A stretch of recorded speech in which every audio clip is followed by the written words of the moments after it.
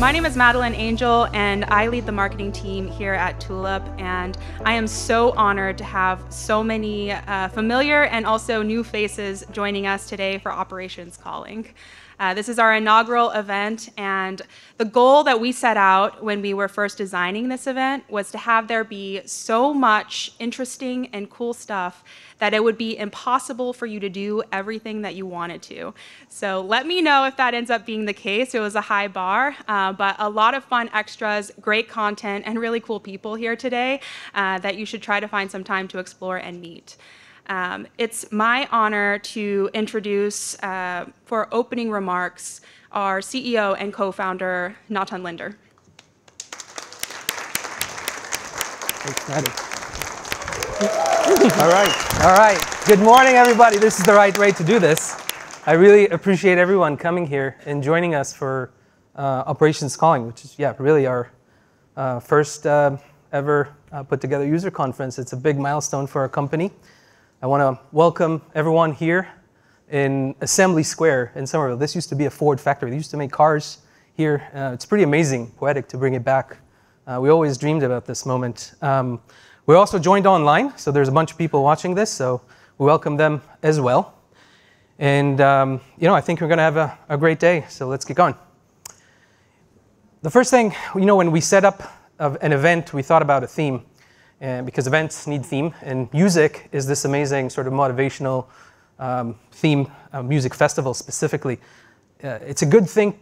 It's a good way to think about the moment the industry is experiencing, specifically in frontline operations. Music is about instrument and tools, getting the beat right, producing seminal albums, and all those kind of things that makes music amazing. But it's also about the groups that make them, how they collaborate, how they kind of come together to create like a cultural phenomenon. I don't think anyone doesn't know what this is. This is Woodstock, right? So in 1969, they put these events, and the reason this is interesting as a motivational metaphor, it's because it's really capturing everything after Woodstock kind of changed, and it of course evolved dramatically, but it never goes away. Music kind of changed everything. It's also kind of the year PLCs were invented and put to work, so it's just like, my history buff. But I was cut out of my slide budget, so I can't tell you more about this. We'll do this some other time. When you think about this moment and how we need to keep rocking, and really the question we should ask, okay, what's going on and what is happening now? And actually, it's a very, very simple answer.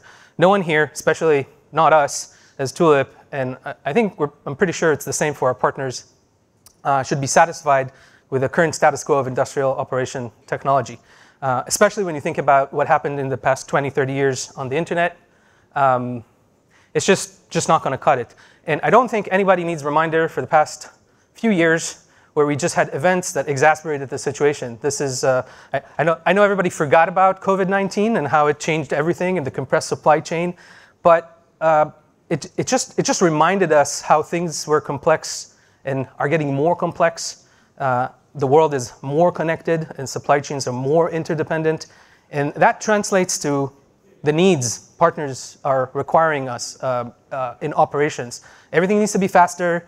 Cycles of product needs to go to customers based on their needs and so on and so forth. So speed, agility. And at the end of the day, it's all about productivity and how do you get this done. And that's really a lot of pressure to change. So, when I think about change, and I don't think you can think about change without thinking about history. And we all know if you spend any time in operation, and anywhere here did not see a lean temple metaphor to describe how the operation should work. I'm seeing a lot of nods, so I'm going to take that as a yes. And that's very true because this is like amazing architecture, stands the test of time. But now we're building cities that has skyscrapers with fast trains, bullet trains, and high-speed internet, and all those kind of things. So you get the metaphor. The architectures have changed. Not only the architectures have changed, the people who make those architectures need different things. Because while a beautiful Greek temple on a hill or a small city is great and inspiring, it's not enough. It doesn't cut it in the world we live in today. And and this is sort of an obvious architecture metaphor, but doesn't mean a lot without one important component, and that component is ecosystem. Why? Because the type of architectures we're building today do not exist in a single company. And anyone who's thinking differently is either naive or misrepresenting reality. And this is the case in the broad internet and how we build our IT infrastructure and have built them. There are decades of cloud transformation. And you should just, you don't have to listen to me. You just look around the room. Look at who's here. We have partners representing 27 companies, and that's just the beginning. And these are, the people who put together these architectures.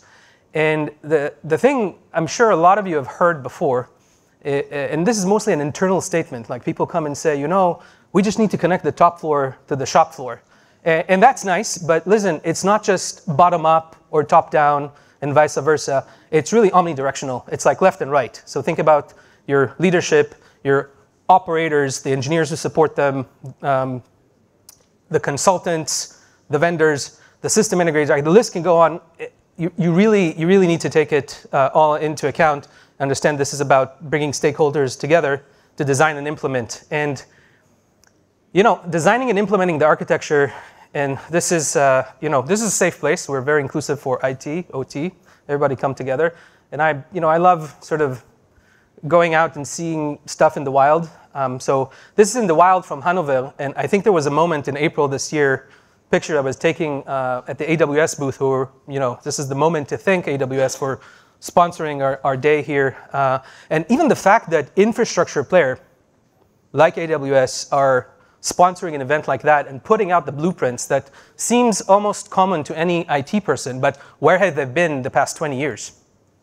Okay, so I think there's a moment here. And on the left side, not less important, these are not just cute pictures. It's a little bit funny. It says like, have a beer with an engineer. Today what the F is tomorrow's wow. Like, what is that?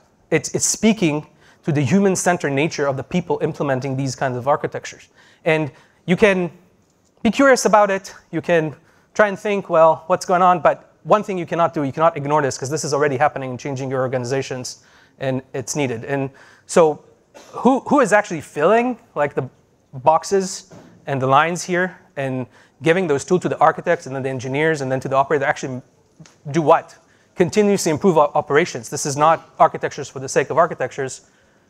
It's the partners. And I'm extremely thankful for everyone who showed up to the event. As I mentioned, 27 partners. This is the avant-garde group. This is the group of people and companies who understand this calling and joined us to build it. So again, big thank you. This ecosystem will grow. I think what's more important is to share with you how it will grow.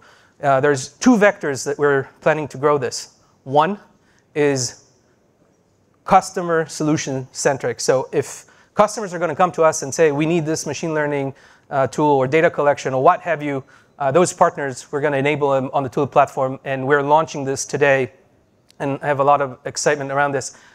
We took a count yesterday, and ops calling, just to share with you, have been roughly like 5 months in the making since we decided, okay, this is it, go time. We're still a startup, and we are proud of this mentality that we can put our heads together and put an event like this. Over 60 distinct demos are here. So just to echo what Maddie just said, you're likely, well, if you're really disciplined, you probably can see a bunch of them, but it'll be hard to see them all. But the point is that how did they come together? And some of them came together literally the past couple of weeks or something like that. It's all about the architecture and the platform. And again, not solely Tulip. We could not have put those demos without these folks and them having sort of alignment to this type of approach. So this is vector one, that the ecosystem will grow. The second one is there are all sorts of partners, and they want to go to the customer with their technology and their solution. We invite you. Come join us. We're open, and we're excited that people here would love to talk to you about that if you want to join. So back for a little bit for our motivation. And so this is Boston. And for the local people, I'm sure you all know Boston Calling. And Boston Calling is the music festival for Boston. So that's why we named it Operation Calling. I know some of you did not make that connection, so let me help you. But really, what we loved about Operation Calling is the fact that it has the word calling. It's kind of nice to have a calling. It makes the movement real. And the calling is very simple. It's about people. So I've been talking to folks on shop floor for years and years, and I've been saying and echoing what I've heard, and they continuously say, look, the best computer or the best technology we have on the shop floor is what? It's the human. It's just the humans on our shop floor. They show up when things really break. They think not with artificial intelligence. Note that this is the first time we said this in this talk. They think with real intelligence, and we have to support them. That's the calling. That's the respect that Lean teaches us to the people who do the work. That's how you get to autonomous operators, autonomous team, autonomous organization, but now it's time to augment them. So take care of the people, train them, upskill them, get them to where they want to be. They are the ones who are going to implement the architecture. And by the way, it takes a village. So this is our community, and this is how it looks like today. So we have it's a very exciting milestones for Tulip. We just crossed 4,000 citizen developers. And I remember when we started this company, a lot of good friends, told me, look, you all are crazy. No one is going to let this kind of technology run around loose in operations, and IT will kill all sorts of things you can imagine. And we're still hearing that, okay? But 4,000 people augmenting their operations, and we're seeing what they're doing is pretty amazing, and supporting 80,000 frontline workers. So these are nice numbers, but that's not the thing I want people to take out of it. What I can tell you is that the dynamics of the growth here looks like internet curves. And I think this is the first time we're seeing it in industrial operations. And it's not about Tulip again. This is also happening in our partners, and this is how our entire ecosystem is starting to adopt technology. So I think we should appreciate that and understand that this is the beginning, and that's what I mean when I say it takes a village. And we have a name for these people, and understand who is doing this.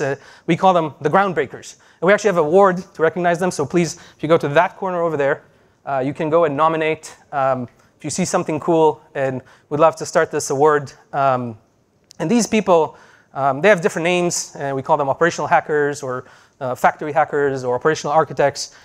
But let's characterize that. These are people who can cross the chasm between IT and OT for real. They understand deeply, things like value stream mapping, machines and protocols and automations on one hand. On the other hand, they know how the internet works. They understand protocol stacks, and they know what Kubernetes actually does, like to containerize your runtime environment, and so on and so forth.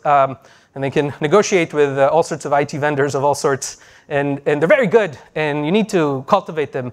And it is been sort of like an ongoing ask, and trend, and I want to relay this to the ecosystem for a second here. Like, make them go have a beer, make them, your IT and OT people go stroll, have a mud wrestling, whatever it is, you have to get them talking and get to a point that they actively participate in building those new architectures. That's what we really need to do for the groundbreakers. So yeah, and you might ask, well, what comes next? I know in presentations like this, I don't know, there's like in the manual chapter that I'm supposed to say, here's the future. But I'm not going to do that. We're not going to steal the thunder from the Tulip team, nor from all of the people who came up and not put up keynote presentations. They actually did real demos that work here and now that you can integrate.